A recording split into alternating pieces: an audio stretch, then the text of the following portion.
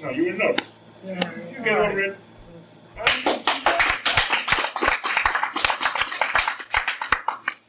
But I'm going to call her my personal Lady Macbeth. I have to get Macbeth.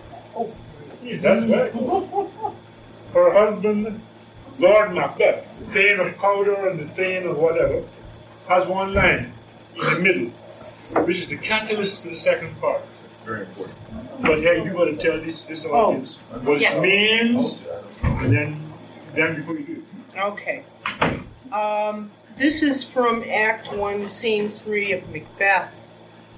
Just to give you a preview, basically what's happened is Macbeth is a very successful general, and he has just won a very important battle. And after the battle, he runs into, as you probably know, the famous three witches who give him a prophecy of what will become to him, what he will be. And his head is inflated. He's, believes in these superstitious powers, and he writes this letter to his wife, Lady Macbeth, telling her of his coming good fortune.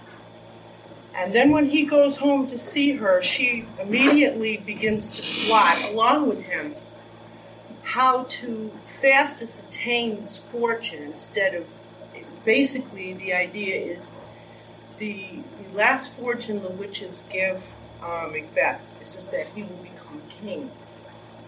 So it's very quickly Lady Macbeth and Macbeth figure, well, the quickest way for you to realize your fortune is to kill the present king.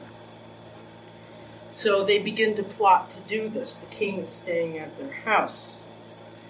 At the last moment, Macbeth gets cold feet, so to speak, and wishes not to go through with this thing. And he goes back to Lady Macbeth, and he says, I'll just read you this. We will proceed no further in this business.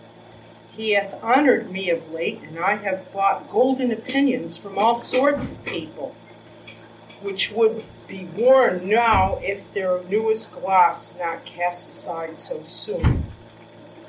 And then very quickly after that, Lady Macbeth attacks Macbeth for giving up on the plan of killing King Duncan. And the speech, or rather this little part of the scene that Roger and I are going to do, what you get the idea of is really pure evil for its own sake. Because what she goes through, she castigates the guy, says, look, you're not a man. If you can't do this, you'll never be a man. I'm more of a man than you are, and if you don't believe me, listen to what I'm going to tell you, how we're going to accomplish this. And so this is the speech, and then, of course, after that, they carry through the murder of Duncan.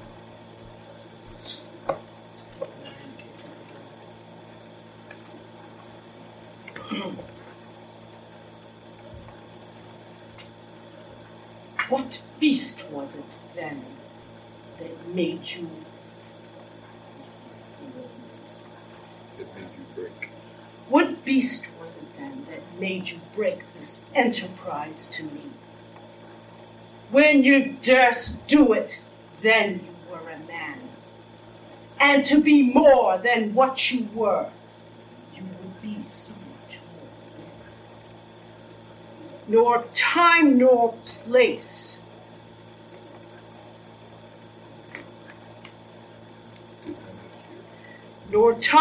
place did then adhere, yet you would make off. They have made themselves, and that their fitness now does unmake you. I have given suck, and know how tender 'tis to love the babe that milks me.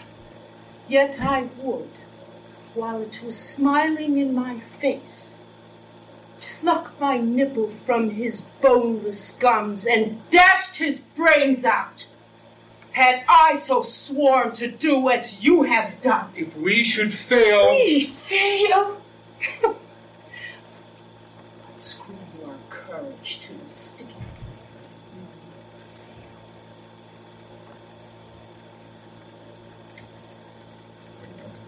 When Duncan is asleep, whether to the rather shall he by his hard day's journey, will I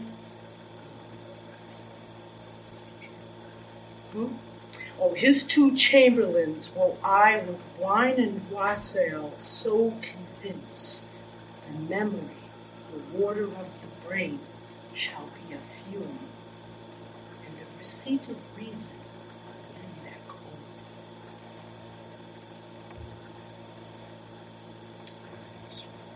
When in swinish sleep,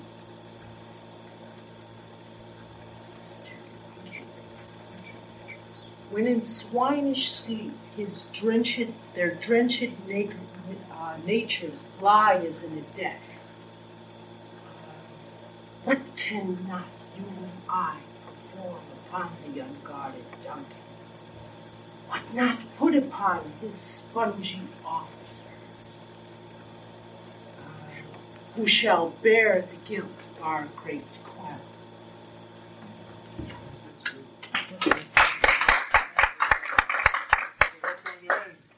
You forgot some of the lines. You got a good speaking voice, you got the presence, you know the play, huh? You just don't know my lines.